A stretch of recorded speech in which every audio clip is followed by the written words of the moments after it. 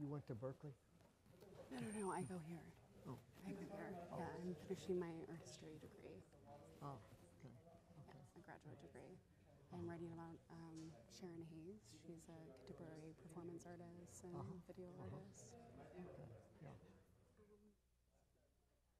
Okay, I think that I am going to start right now. Do you want to wait a couple more minutes, or do you want to wait a couple more minutes, or? I don't know. It's your call. I mean, I think we can begin. Okay.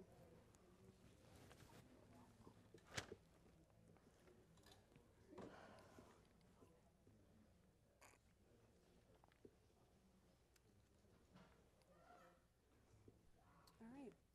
Hello, and thank you all for coming tonight. I'm Kathy Denning, former Laurel Award intern at the Jordan Schnitzer Museum of Art, and I had the unique experience of working on the exhibition West of Center, Art and the Counterculture Experiment in America,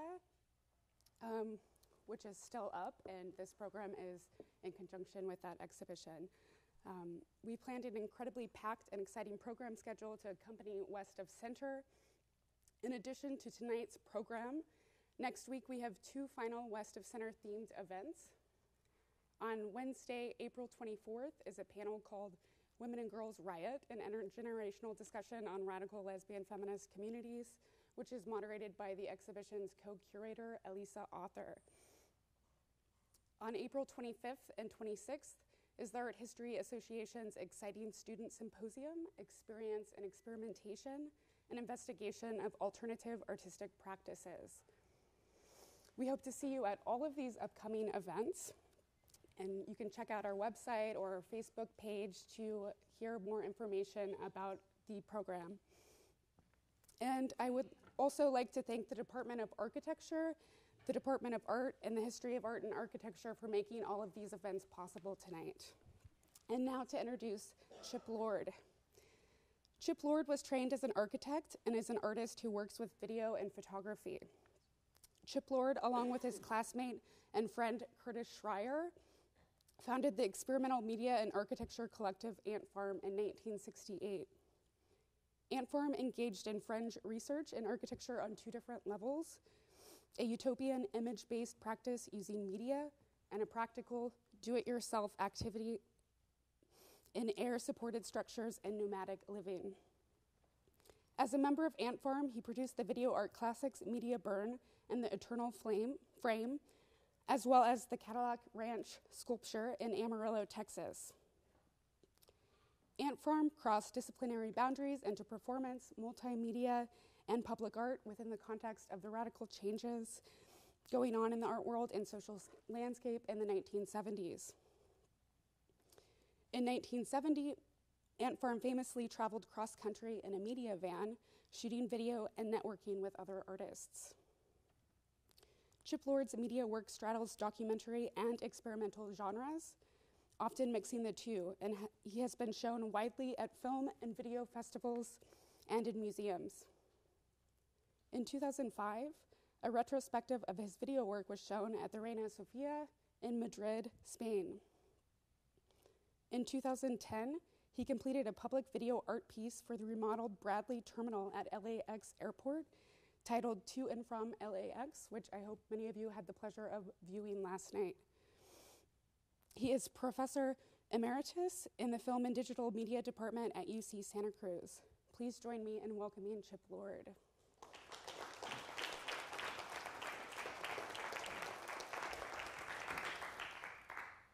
Thank you. So we could go ahead and turn the fluorescence off. My what? Okay, sorry. Oh, I didn't get mic'd. It's going only to the video.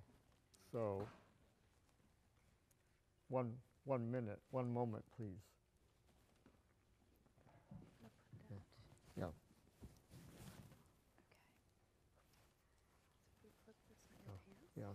Yeah, I'll just put it in my back pocket. Okay, is that better? Can you hear me now? Not quite. Not quite. If you move it a little closer. Okay, I'll move it up. Testing, 1, 2, 3. Is this the University of Oregon? Is it 4/17/2013? Can you hear me? Oh, okay. Well, I guess I should keep talking and hopefully it will evolve. The talk is titled Ant Farm Then and Now. It has a historic component, but I'm going to spend a fair amount of time talking about a couple of recent projects that are revisiting of ant farm works. And how are we doing? Better? Okay. So ant farm existed from 1968 to 1978, and it was founded in San Francisco by Doug Michaels and myself. And in 1968 was the year I graduated from Tulane. I studied architecture there. Kind of funny, it was a Bachelor of Architecture degree in 1968, but 25 years later, it became a Master's of Architecture degree when the accreditation rules changed. But in 1968, there was revolution in the air. There was a student movement that was transcended the U.S., and nobody in my graduating class really wanted to go and work in a corporate office building. After all, the Bank of America and Chula Vista had just been burned down as a protest against the Vietnam War. So we decided to found an alternative architecture practice. An underground architecture practice is how we described it to a friend. And she immediately said, like the ant farm I had when I was a kid. And there it is. It was instantly, we had a name. It was a perfect metaphor because you can see that above ground is a very traditional architectural scene, a rural farm scene. But underground, the ants are building these much more interesting biomorphic spaces, if you can keep the ants alive. In terms of influences,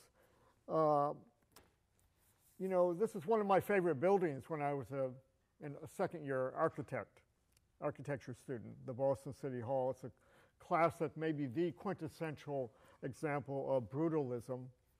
And then the Whole Earth Catalog was first published in 1967.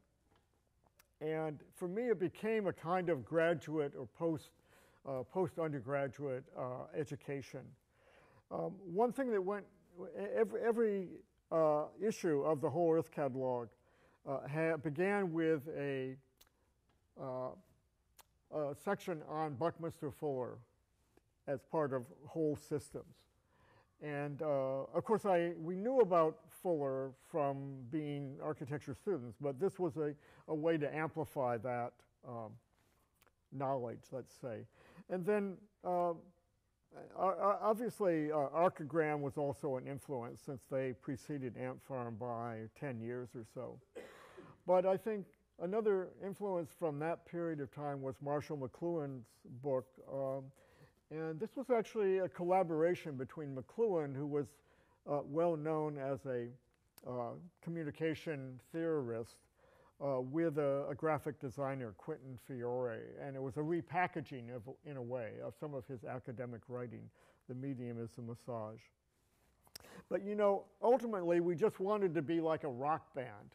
And so this is the album cover. Some of the first architectural experiments we did were simply using parachutes, military surplus cargo parachutes, very large parachutes, which we named the Dream Cloud, as structures. And of course, they were very limited as a piece of architecture. But if you had a strong wind, you could get lifted off the ground in the Dream Cloud. And so these were a series of experiments that were done while Doug Michaels and I were teaching at the University of Houston School of Architecture in the spring of 1969. And we would document these ephemeral experiments. I realized much later that what we were doing was symbolically the opposite of brutalism. And so naturally we were reacting against our training and our education, and it manifested in these structures which were lightweight, movable, ephemeral, and in every way the opposite of brutalism. We also shared an interest in photography and as a presentational medium, and so we would photograph these structures and then collage them. Often that was as simple as using 2 slide projectors to superimpose images, but sometimes it was a little bit more complicated. And it afforded the possibility of starting to create a more complicated form of architectural, not so much presentation, but the architectural idea, the imaginary spaces that were often collaged with technological images, which we were thinking would be an obvious integration with architecture. So there's a similar matrix of images in the exhibition. It's not this one, though. This one is more focused on this couple at the center. And this was a project we called him Enviroman. She's Envirowoman. They're connected to a computer. The computer is generating their environments, generating the architecture. So this idea was presented as a 2 carousel projection side by side. And it meant that, you could put any sort of image up next to Enviroman, and the connection was instantly made. And yet, the actuality, of course, was that this was just a guerrilla photo shoot in a lab at the University of Houston. It had no technological basis. It anticipates virtual reality in a sense. We were ready for virtual reality, but we weren't going to be the inventors of it. There's also a performative aspect to the early work, and I think it comes out of, in part, my own experience in the Halpern workshop, which I attended in 1968 after graduation. And so that's also another component of the West of Center exhibition. And there actually, I think I did find a photograph of myself from that in the exhibition today. But in terms of performance, the idea was not to be dramatically on a stage, but to simply be technicians who were operating a continuously evolving environmental experience. And this performance, and multimedia, a multimedia experience. And this was done in 1969 in Houston, and it was called Plastic Businessman Meets Space Cowboy. Briefly, another performance that was, I think, more overtly connected to a political message was done in Los Angeles in, I think it's 1970, and it was called Gas Station. It was part of a Experiments in Art and Technology Festival at University of Southern California.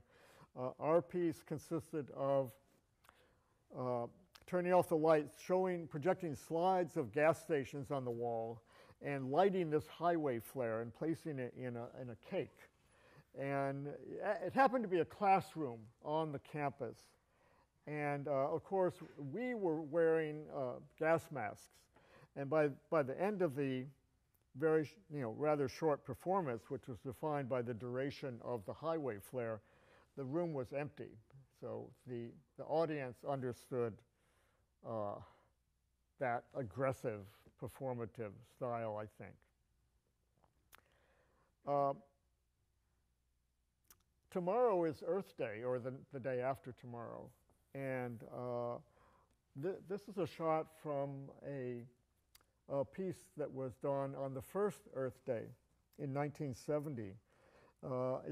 We were invited to come to the University of California at Berkeley, Sproul Plaza, which had, of course, during the 60s had been the scene of many student protests.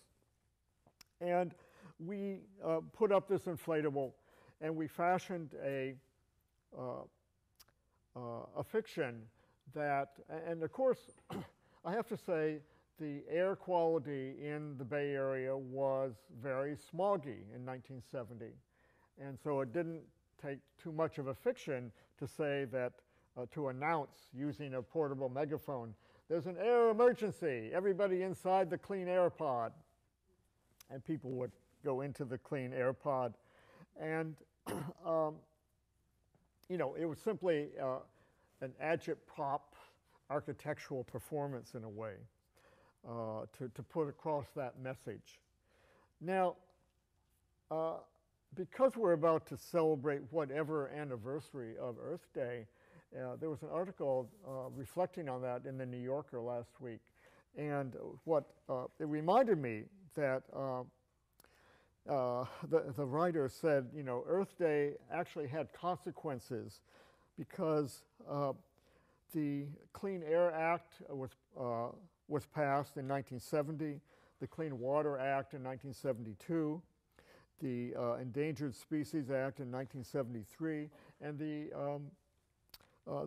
Environmental Protection Agency itself was founded just 8 months after that first Earth Day. And it's important to, I think, remember that there was no scientific evidence that the atmosphere was being changed and was going to produce catastrophic climate change at that time. So it was more of an act of faith by the environmental movement.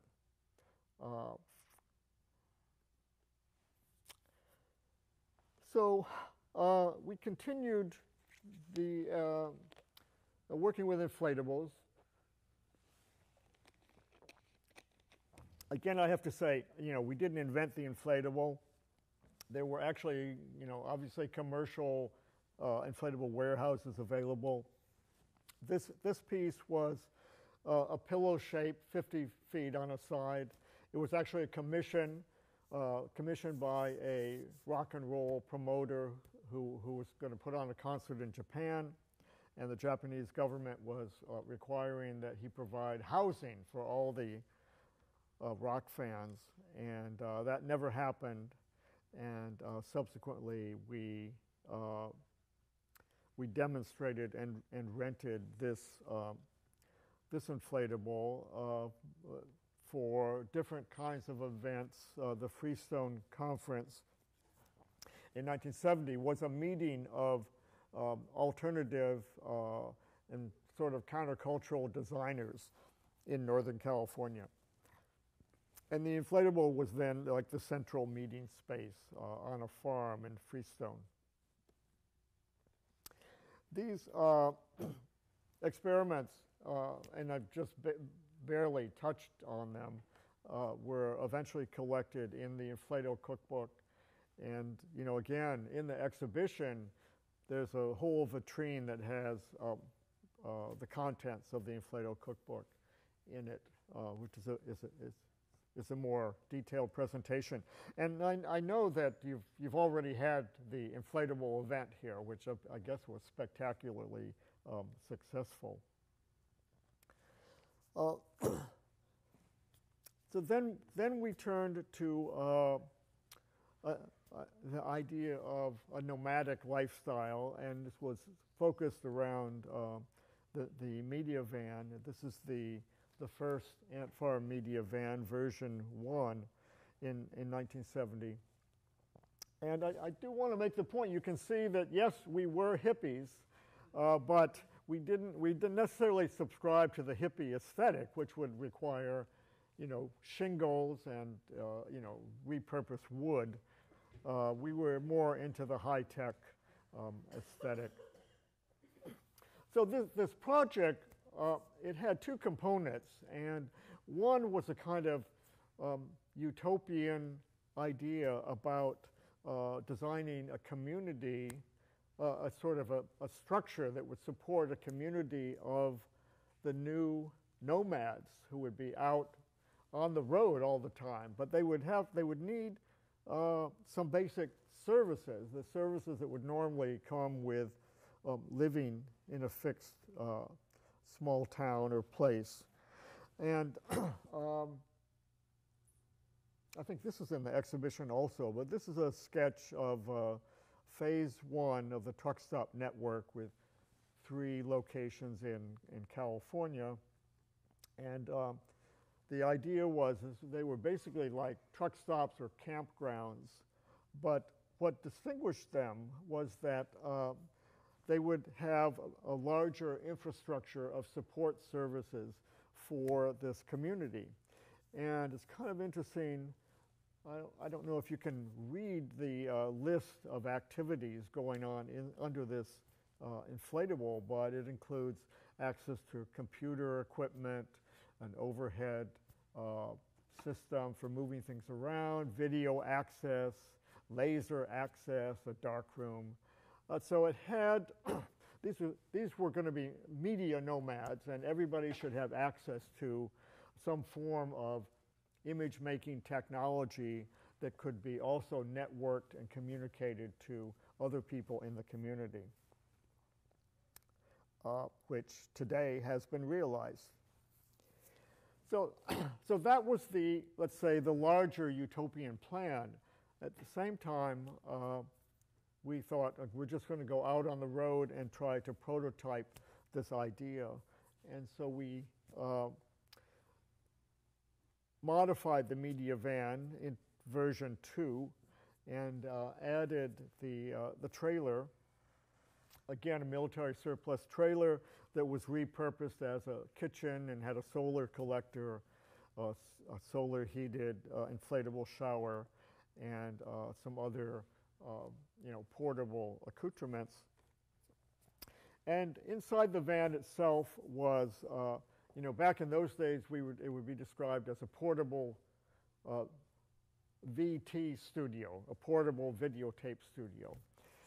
But what it really was one Sony Portapack and 35 millimeter slide camera, and the ability to play it back from the truck, from the van. Jim Mayer demonstrating the first generation of the Sony Portapack. Felicity Scott has written about this project and describes the media van as a total surveillance vehicle. And there was a product that was produced out of that truck stop tour, a kind of documentation using still photography of the roadside environment. And it was done in 1971 or 1970, this particular tour, but some of the objects photographed were probably much older in a way, and it was eventually collected as a series of slides and distributed by a company called Environmental Communications that specifically made works for the architectural college library circuit. So in 2008, I went back to that set of slides and made a piece that would juxtapose both the original slides on a light box, and then the slides were cleaned and digitized and made into a slideshow so that they could be represented in a digital format. As we traveled on the truck stop tour, we passed out this placemat, the truck stop network, and it was a map that Curtis Schreier drew, and it collected the collected places that were where we already knew people. We had possibly met through mail art or through the alternative video network and the publication Radical Software. So it was, in a way, this truck stop tour about issues of networking, and in some cases meeting people that we had correspondence and exchange all through the physical snail mail prior to meeting them. And then also we would do demonstrations of this life support package of the media van and the inflatable Ice 9. And this one is at the University of Minnesota, where the audiovisual people have dragged these 75-pound monitors out onto the lawn for a screening. And basically, what were we screening? We were shooting along the way, and then we would be playing back when we stopped. So it's kind of a strange combination of, on the one hand, the latest available video technology that had just come out, and almost like an archaic idea that information is passed face-to-face by going and visiting and having an exchange with people. Okay, this is a video of one of the stops on the truck stop tour.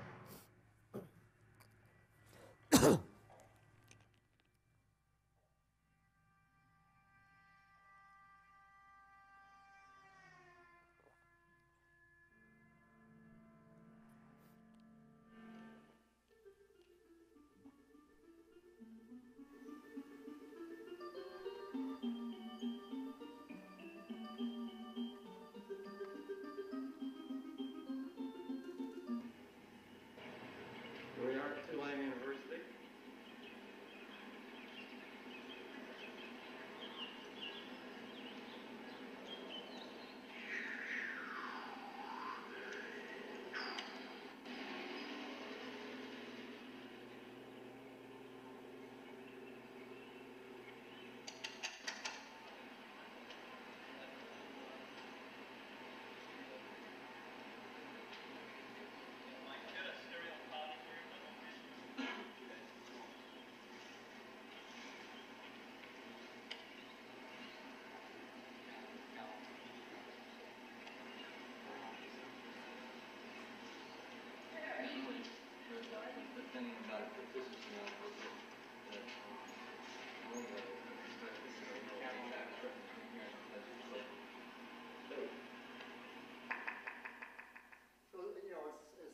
Sometimes there might be a slide lecture presented with this, and other times it would just be like this. It would be a kind of demonstration of this package, which was an idea that this could be a viable alternative lifestyle.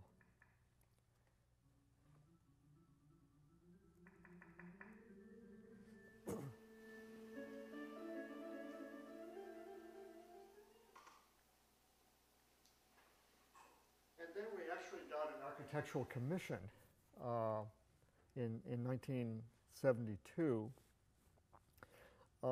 from a client who we had met in Houston in 1969. And this is a drawing that collage that Doug Michaels made, I think, after an initial presentation of this house design, which is in the photographs that have been attached to this sketch. And I include it because it's an example of an unorthodox presentation of an architectural idea, And only much later did I realize how much mail had gone back and forth, mostly in one direction, to the client from Doug. And it was all about a kind of seduction and a kind of selling of the possibility of what this architectural project could be. And her response was to say, when she finally committed to a $25,000 budget, that it should be 50% art and 50% architecture. And, you know, that's really sort of a once in a lifetime opportunity. This is the model that most looks like the sketch that's in that collage, I think. We called it the swamp thing. The location, the site is in a swamp about 35 miles south of Houston towards the Gulf of Mexico, and on a man-made lake. And her father had manufactured this lake by building levees and capturing the water and stocking it with fish. And so, you know, some feedback into the next phase of the design. And at some point, though, we had to think about how this is going to actually be built. And I think the first two models imply probably sprayed urethane foam, but ultimately we settled on a system of thin shell concrete and actually used a technical manual for building concrete boats, boat hulls made of concrete. And so at that point, it had to be, you know, we had to figure out how to build it. These two models were both reconstructed for an exhibition in 2007. But you know, back then we didn't have Rhino, for example, and so what we did was we carved the clay model. There was a clay model produced, and then it was carved up, sliced up on a 3-foot grid, and that was actually laid down and traced. And this gave us, and that was turned into a drawing that was shaped, and this became not so much the structural grid, but a way of supporting the reinforcing rods that would be ultimately the interior steel structural support. And these are actually bent water pipes to establish the form. And then several layers of chicken wire are, first reinforcing rods and then chicken wire as a sandwich. And the concrete is not sprayed on, it's hand troweled on and pressed into this mesh. So I neglected to mention that once the final design was approved, we proposed that we would build it ourselves rather than turning it over to a contractor, which it seemed, you know, just far-fetched that we could even find a suitable contractor. And so it was a design-build project.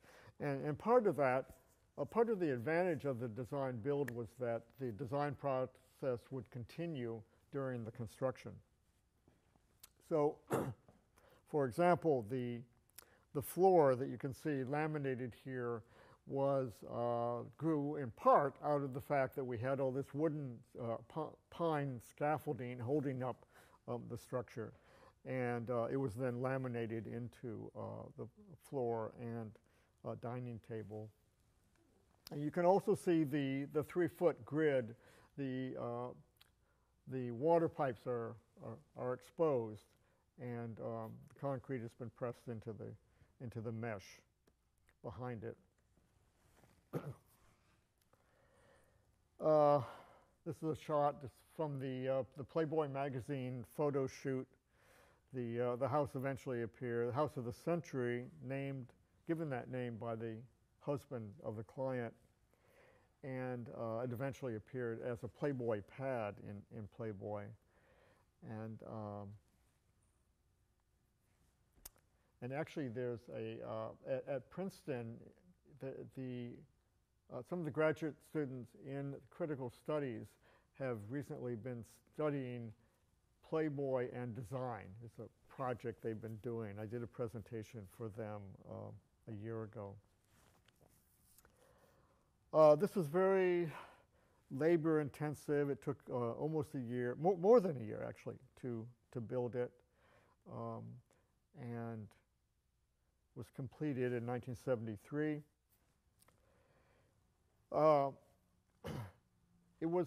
It's a rather severe climate in Houston, and so for that reason, the house was sealed and air conditioned, and ultimately that was probably a mistake.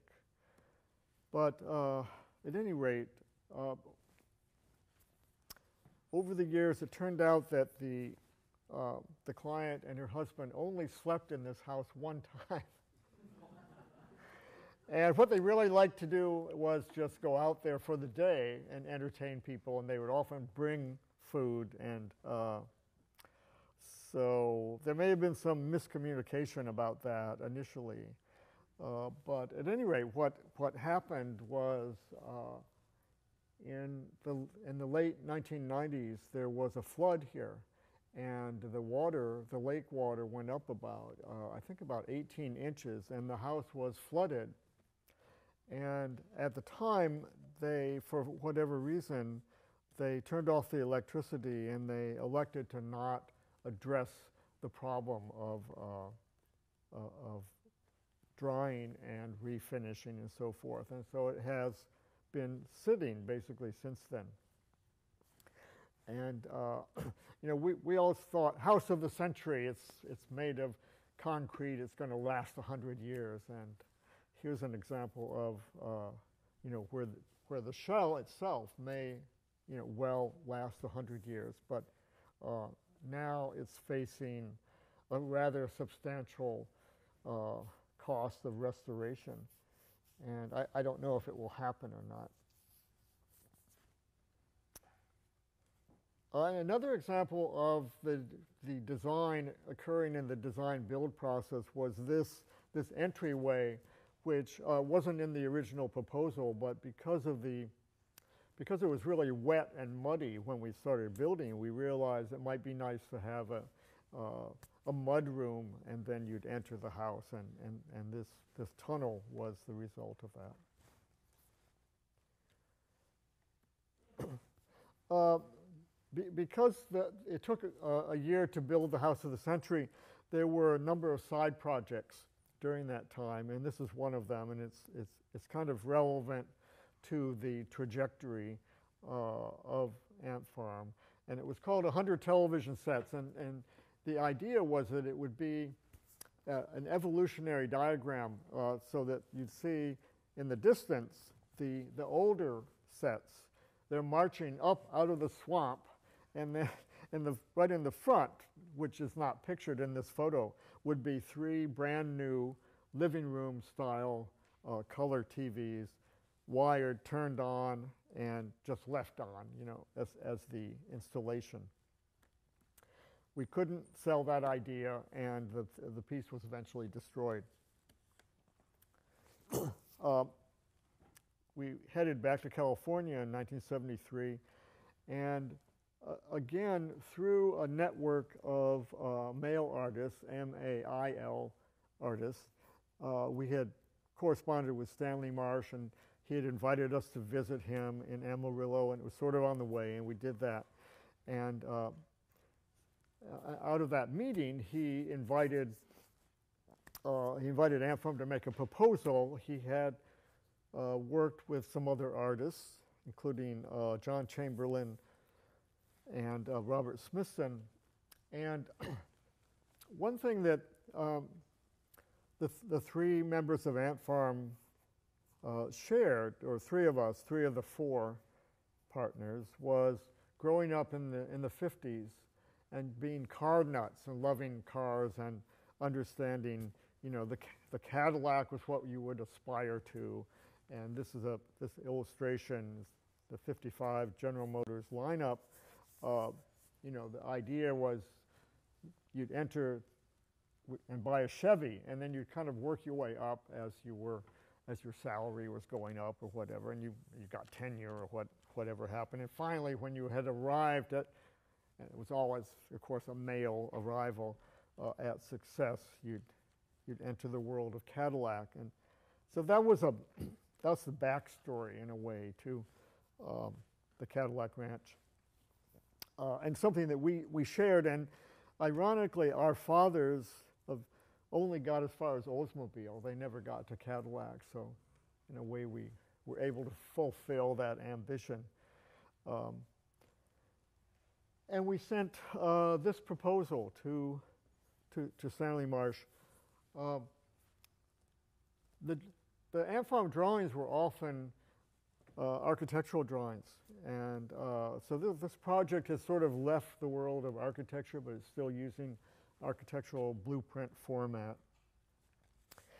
And so he approved the idea, and we went down and bought the 10 appropriate model Cadillacs.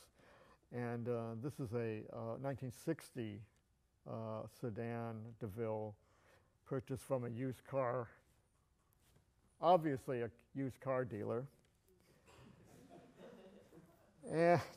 And some of them came from junkyards and were not operable, but about half of them were actually running vehicles. And a number of things conspired to make this project work, I think. And one of them was that Amarillo has a very dry climate. It's in the Texas Panhandle, so cars don't rust as readily as they do in the north. It's far from Sunset Boulevard, and the oldest Cadillac pictured here, the 49, was the most expensive one. It had been semi-restored. I don't think this was an original paint color, but the owner was asking $700, and that's what we paid for it. But on average, we paid $300 per car, and we're able to find all of the models to represent again, it's an evolutionary diagram in the sense of the tail fin, the rise and fall of the tail fin. And so it begins in 1949, which is just a little fishtail light. And it's not every consecutive year, but it's every model change is represented. And when you get to actually 56, 57, 58, 59, 1960, the styling changes were significant enough each year that they had to be represented. And this was actually an unsustainable paradigm for Detroit auto makers. You couldn't reprocess the design every year. It just wasn't financially viable. So this goes back to the proposed drawing, the proposal, and is kind of the iconic midpoint image, the 1959 Coupe de Ville. And so another aspect, it was the ground was very hard at this location. We hired a backhoe operator. He could dig a very precise rectangular hole, and if every hole was the same depth and the same width, all you had to do was push the car in, and they would be at the same angle. And that's basically what happened, and it just took 4 days to install. And on the 5th day, we had an opening reception, and that was June 21st, 1974. We took some precautions. We had the hubcaps welded on because we thought maybe people will try to steal hubcaps. We didn't really think about any other sort of ways of preserving or strengthening or you know, I mean, but the one thing that, and the one place that Stanley Marsh participated, I think, but we all agreed that it shouldn't be, it shouldn't have a sign, it shouldn't have a wire fence around it, it shouldn't be captured, it should be just a public installation that the public would confront. And it's visible from the freeway, from Interstate 40, but it requires, that's a distant view. It's about 300 yards from the access road. So you have to stop and get out of your car and walk out there. So you actually enter into a kind of, you know, shift from the position of you've been on the freeway and you get out of the car and you're walking out and you're approaching the object. And, you know, it's a very simple transition to turn the cars at this angle, but it totally shifts the perception of them as objects.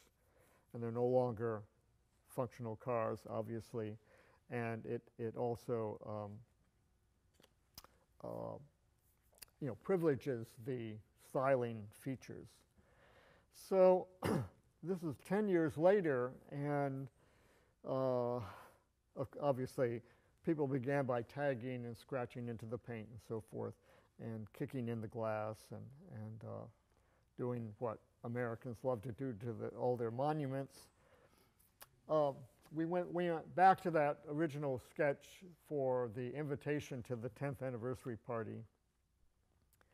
And the interactions and the graffiti escalated from 1984 on.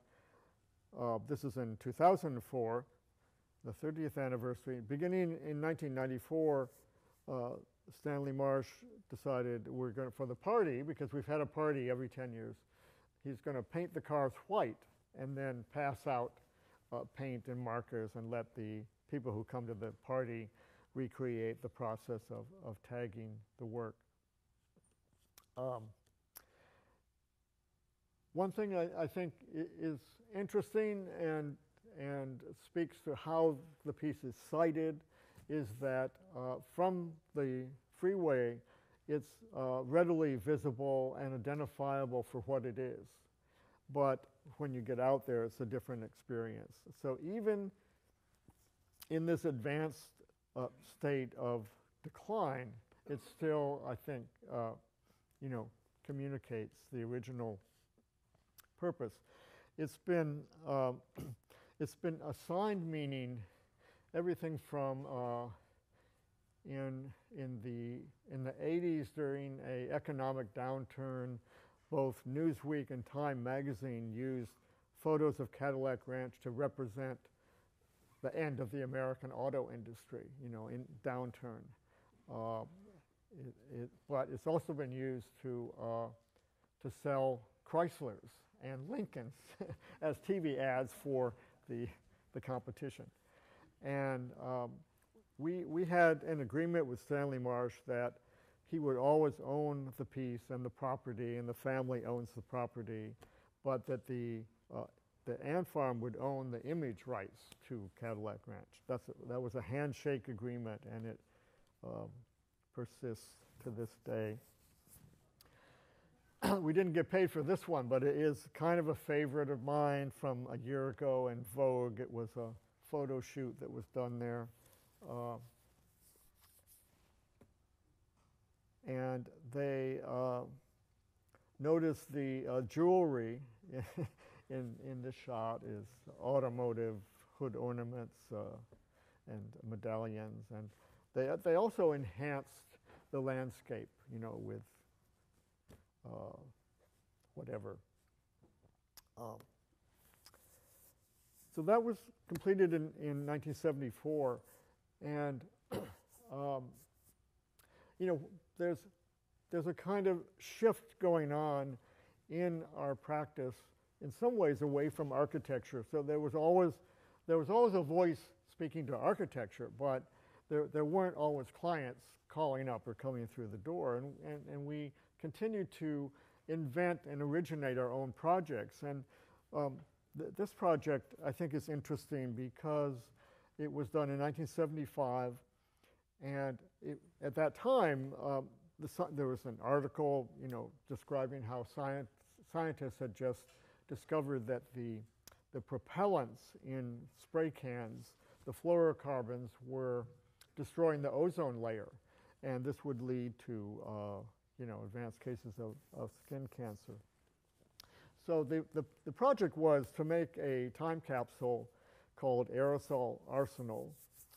It would be a 25-year time capsule, and it would collect all of the current aerosol products from grocery store. And here's a list of some of them. Both easy off and easy on were included, and they would be placed in a round bakery type refrigerator, which we had, and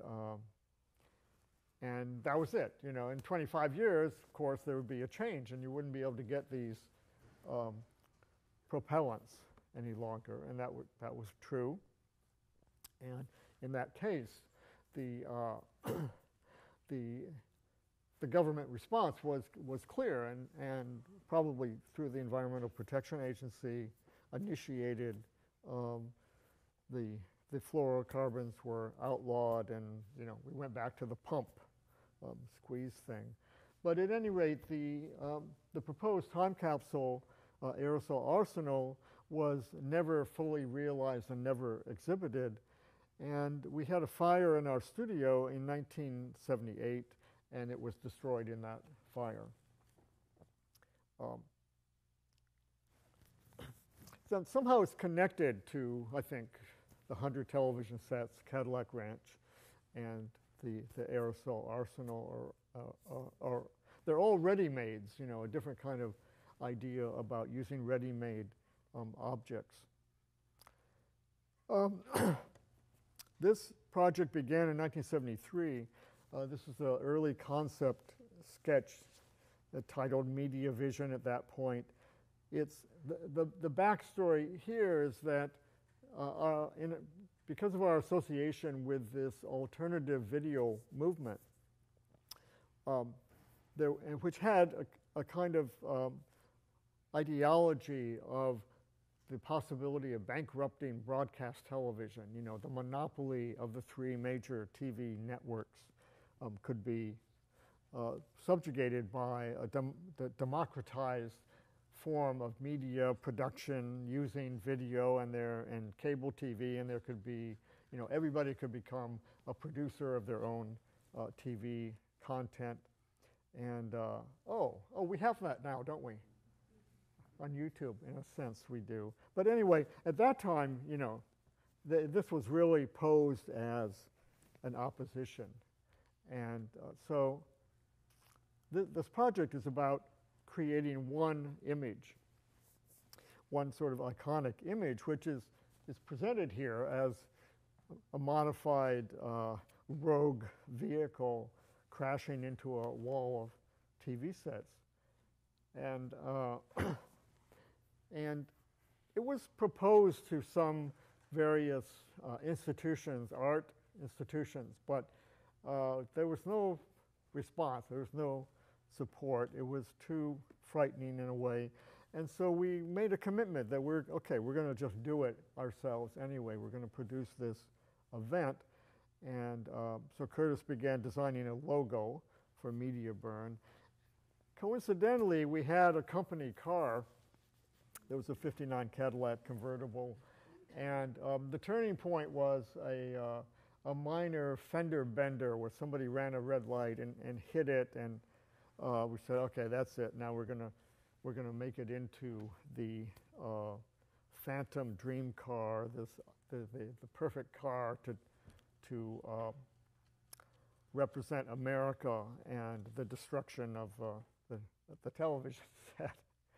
And so this project, it's very interesting to me because over the course of a year that it took to develop it and produce it, all these other aspects started to get developed. Well, what day should it occur on? Well, July 4th, because then it can be wrapped in red, white, and blue bunting, and it's also usually a slow news day, so the TV people will come out. And the car itself, is a symbolic kind of vehicle inspired by our love of dream cars. This is the Firebird 3, notable for having the most fins of any dream car. But the car itself was a work of sculpture, and it had to go through some major mechanical modifications in order to make it into a two-seater. So it's being driven from the back seat, and all the controls had to be extended, and the hood had to be extended, and so you see the cutaway drawing again by Curtis here, and then the photo shoot where we were producing, a postcard invitation to send people to invite them to Media Burn. And the paint job then came from, the National Transportation Safety testing of cars by crashing them. Since this car is going to crash, let's give it a crash paint job, which is better, more visible here from the side. And finally, there's another aspect of the kind of surrounding aspects of the event. The postcard invitation is in the top there, the black and white postcard. To the left is the press release, and to the right is the souvenir booklet. And so the logo is being applied to each of these things, the Media Burn logo. And let me just go back here. So finally the day arrived, and we were able to rent the parking lot of the Cow Palace in South San Francisco for $150 for the day, because there was nothing going on in the Cow Palace on July 4th. And so that's where it took place. And we had sent the press release out to various news organizations. And we also, what's not pictured here is a press pass, but the press release said, you will have to wear the press pass to get into the press area. And sure enough, all 4 local TV stations sent crews, camera crew, and a reporter wearing their press pass. And this shot sort of defines the press area. You can see the barricades off to the right, where the public, for their safety, had to stay behind the barricade. Jim Mayer is in this shot. We had our own video crews, several video crews, and still photographers. In other words, we had just passed out press passes to anybody we knew had a camera. But we had to have rent-a-cops, too, to control the crowd, and they're pictured here. And this is a clip. My fellow Americans, let me say this finally about Media Burn. The world may never understand what was done here today, but the image created here shall never be forgotten. Thank you very much, ladies and gentlemen.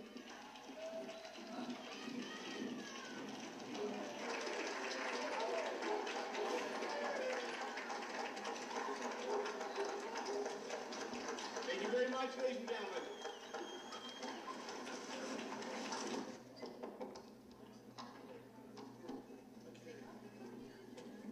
They won't be giving me going ahead. Leave the rest of the barricade. Douglas, come on. Maybe do not cross over the barricade. Okay?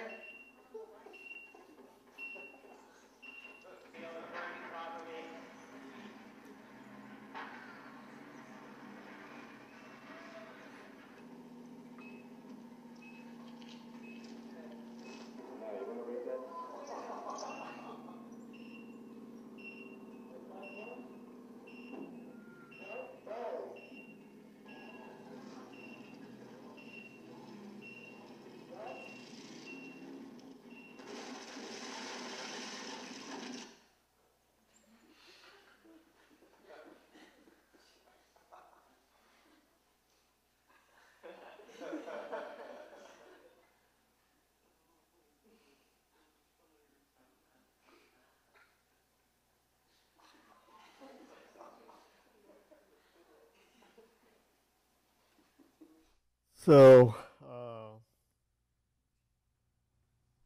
what I don't have then is the news reports, which became a key element of the final video. And but I'm going to leave this DVD that has the restored version of Media Burn, so it can hopefully be made accessible to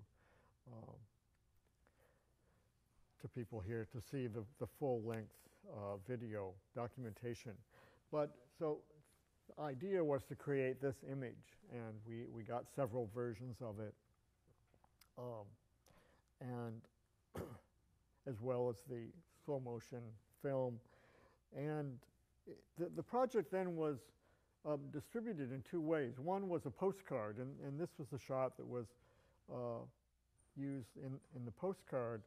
And eventually, you know, there were like 100,000 in print, and they were only being sold in, you know, specialty postcard shops during the 70s and 80s, and then also it was distributed on video. I'm sure you can get it on YouTube, but it's not a good quality version that is available there.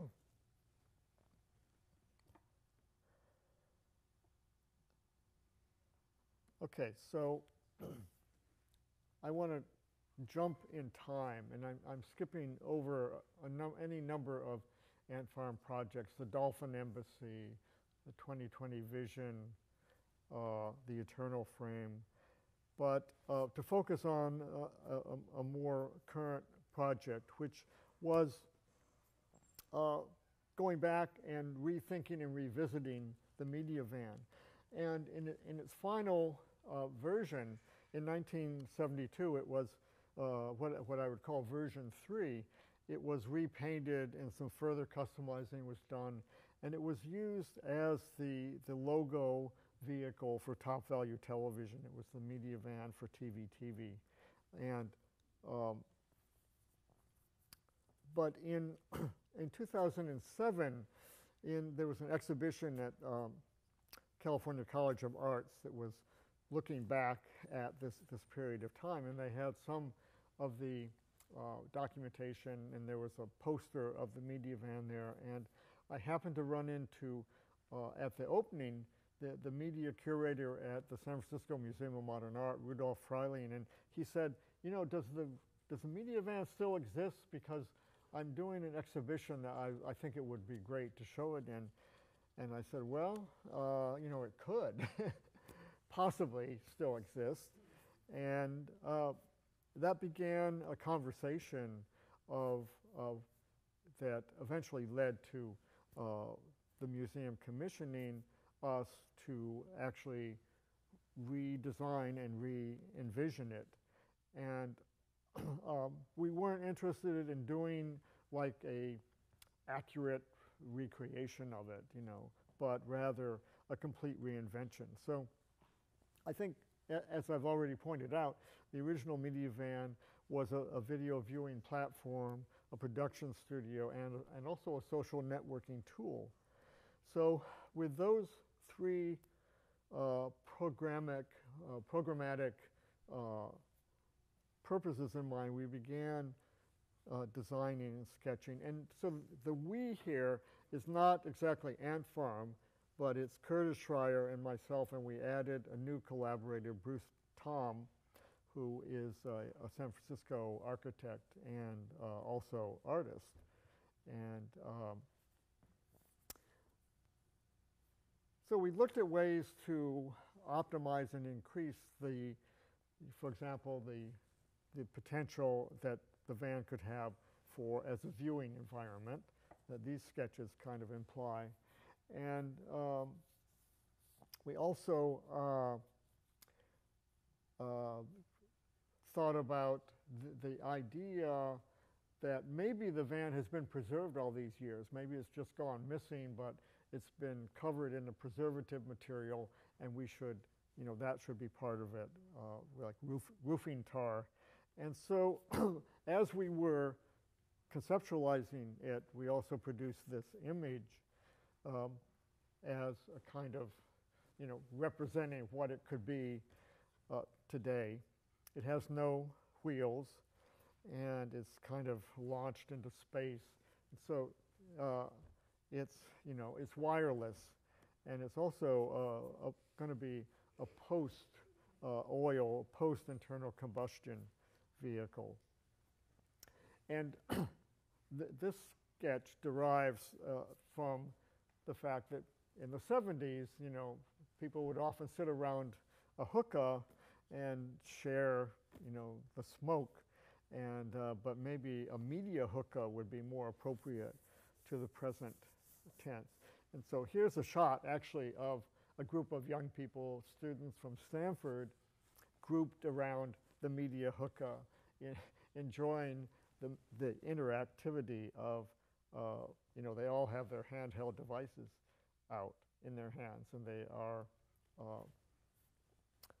connecting to the pipes of the media hookah.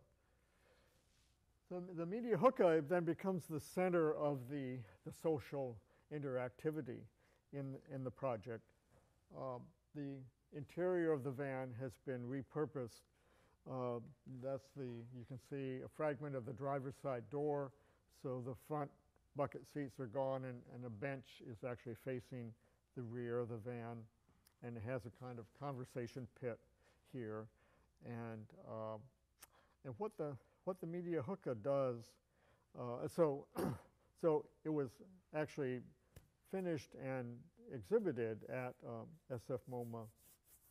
The show was called The Art of Participation, and that's how it looked in the museum.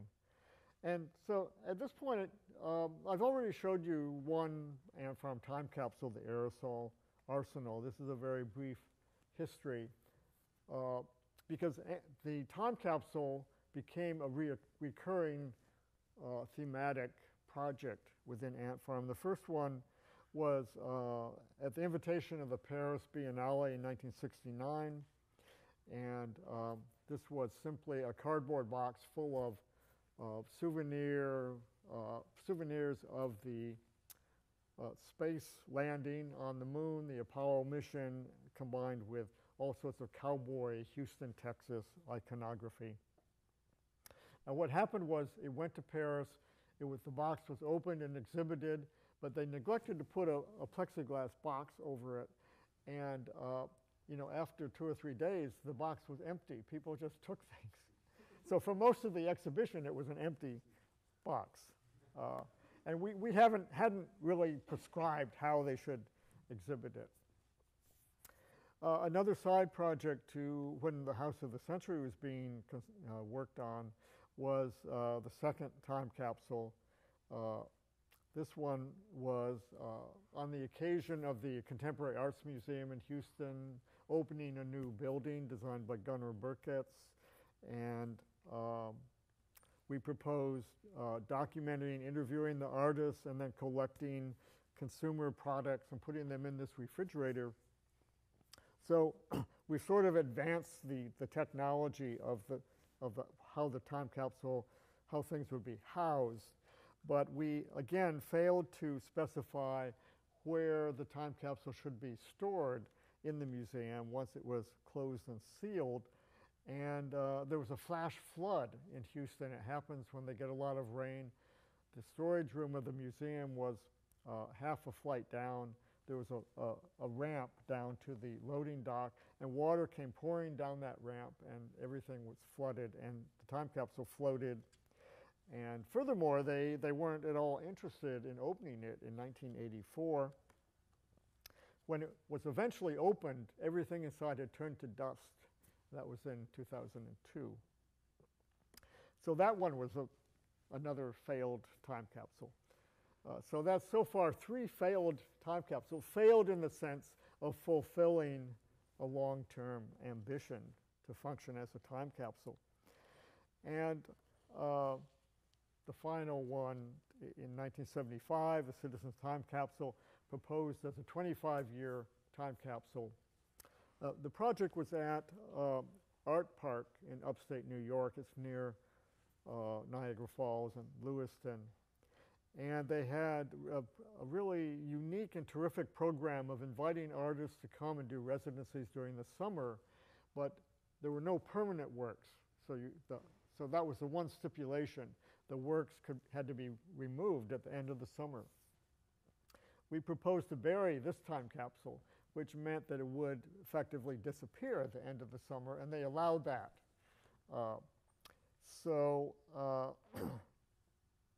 When the year 2000 rolled around, we called them up. Now the administration of Art Park has changed. They're no longer interested much in art. And furthermore, now you have to take a core sample of the soil to test for toxicity. And we actually, there was a local museum that was willing to take this project on, and apparently a core sample was taken, and it came back as questionable soil. And so nobody wanted to touch that, and this car is still buried at Art Park. And this is the burial, shot of the burial ceremony.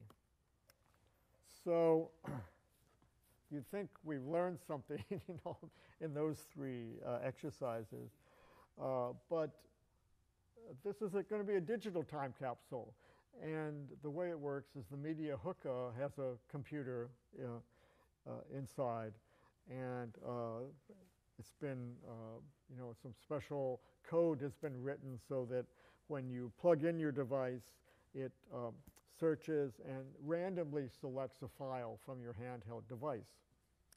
And this is the interface, and it had a little animation. We didn't want to have any signage, and sure enough, anybody under 30 didn't need signage. They just sat down and they took out their smartphone and plugged it right in. And what would happen, there would be a little puff of smoke would appear, and then you would see your donation, which would be typically mostly an image file, and then it would join a slideshow of other photo works against the background of a road, and then it would be in the time capsule. And also, the media hookah then would print out a receipt, and the receipt has the date, the file name, and down at the bottom it would give you a discount at the museum store, which was, a built-in incentive to donate to the digital time capsule. Meanwhile, in the other function in the Media Van version 08 was playback, and this is the DVD menu, interactive menu, based on the placemat that you saw earlier, and you've actually seen one of the videos, the Media Van at Tulane. And I think actually they're all playing in the exhibition west of Center in the kind of representation of the interior of the Media Van. What's interesting, I think, is that we also included on the DVD, if I go back, archival video. These were completely unedited, although they were often, the editing was done in the camera, but so they're pretty boring, but they are a representation in an archival sense of additional works that were shot during the original truck stop tour in 1970. So the project then, it has a time frame from 1970 to 2030, and that's intentionally, pivoting on the new millennium. So the 2030 is the target date when the digital time capsule should be opened. In the exhibition at SF MoMA, then we staged a closing event.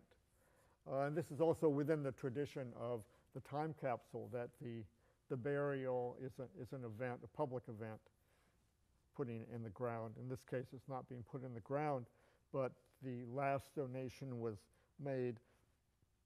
The door was closed, and for people who came to this event, which was in the gallery at the museum, we produced a printout of all the files that had been collected, and we signed them and we passed these out. So individually, you got one fragment, one fraction of the time capsule. And, and actually, you know, experts say the way to preserve digital information is to pass it around rather than lock it up. And so once the media van was sealed, closed, we put it into playback mode, and it was then exhibiting the time capsule. It actually could, at that time, it could select music files as well as picture files, but it was restricted from taking, you know, data files, a text file. And so that meant that the playback had a soundtrack, which was also randomly selected from people's devices.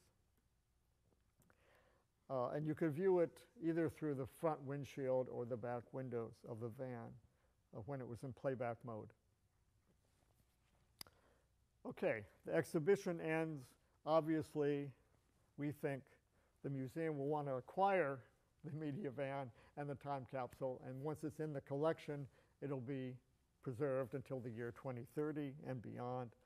But they decided not to acquire it, and so we had this kind of internal debate, you know, that's like it's a time capsule, but can we exhibit it, you know? And we thought, well, yeah, it's digital information. It's probably legitimate to exhibit it in another form, which we did a year later at Southern Exposure Gallery. And it's a, you know, it's a light box with thumbnails, with a long transparency. And in every file, some 4,200 and something files are represented. So if you were a donor and you had your receipt, you could come to this exhibition and you could find your donation in the chronology, because it was chronologically assembled. And there are two channels of video. The Discovery video on the left, and on the right is a what we call co-location dream. The final resting place for the media van would ideally be in a co-location facility, an internet node, you know, the physical manifestation of which is just a room full of servers and air conditioning, you know, and high security, right? So that hasn't actually happened. That is a Rhino rendering, actually. And it's an interesting aside. That was the first exhibition and the first iteration of the time capsule, and it subsequently, the media van traveled to France and made a second French time capsule, and then it came back. And of course, each time the data medium has gotten smaller, and now it can be stored on a thumb drive. And the fourth and last exhibition and time capsule was at the ASU Art Museum in Tempe, Arizona, and we're still now trying to find a concluding final resting place for that project. So if you have any ideas, very open to them.